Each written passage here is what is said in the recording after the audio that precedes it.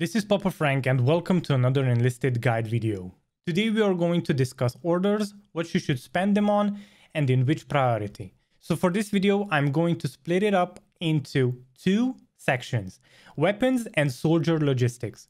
Starting out with the weaponry logistics, these are used to get you weapons, vehicle parts, and equipment. You'll also notice that there are stuff you can buy for bronze, silver, or gold orders.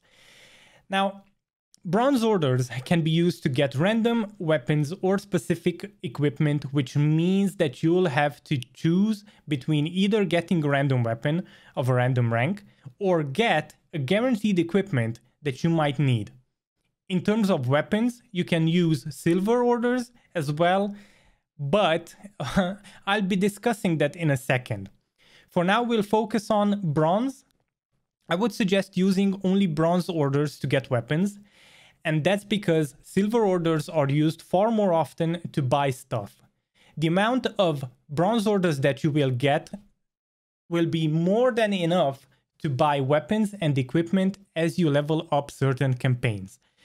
Which, if you want to have a great time, I'd suggest you level up one campaign at a time as suggested in my campaign leveling guide here. Equipments are pretty much straightforward. There's not that much to discuss here other than explosive packs are meta, grenades are good, smoke grenades are very important, but for some reason nobody uses them, and molotovs and anti-tank mines are underrated. If you're a part-time to full-time tanker, it might be worth picking up tools as well, and medkits are cheap, so use them. I'd suggest 2 per soldier. Now, silver weapon orders are a totally different spending priority. While you might be able to get a random gun for bronze orders, you cannot get spare tank parts for bronze orders. So if you want to upgrade the tank or plane you really like to play, I'd suggest you save up your orders to get the parts. But before you do that, head on over to the Tanks Workshop upgrade in the squad upgrades and make sure you follow my squad upgrades guide, which if you didn't check out so far, you can check here. In order to save up as many scrap as you can to make your upgrades cheaper.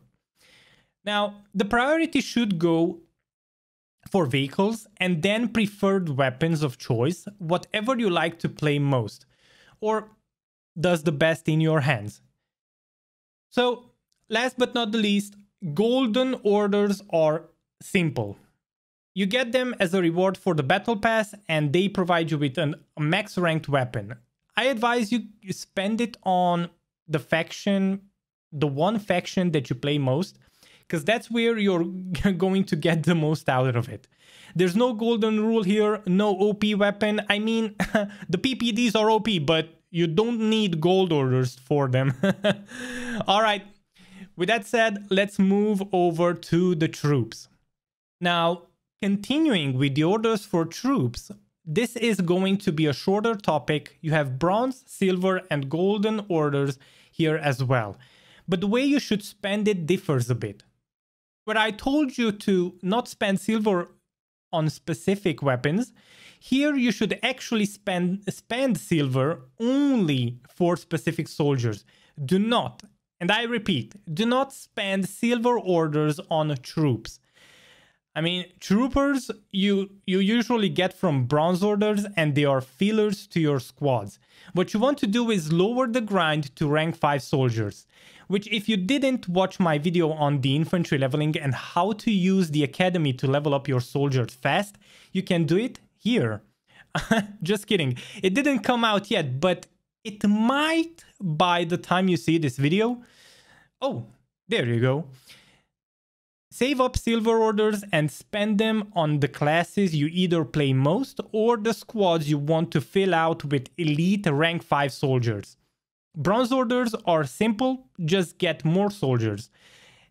Golden orders are the same as the weapons one. You get a guy that's a max ranked, so get it for the faction you'd actually play most so that you can get the most out of it. Though, check out their class type to make sure it works for your squad. Guys, I hope this helped and cleared up all the confusion you had regarding the whole logistics and orders system in this game. If you like the video, you know what to do. Leave a sub, like, and a positive comment for the YouTube algorithm. Also, you're always invited to hang out whenever I stream. Link in the description. Thanks, and see you next time.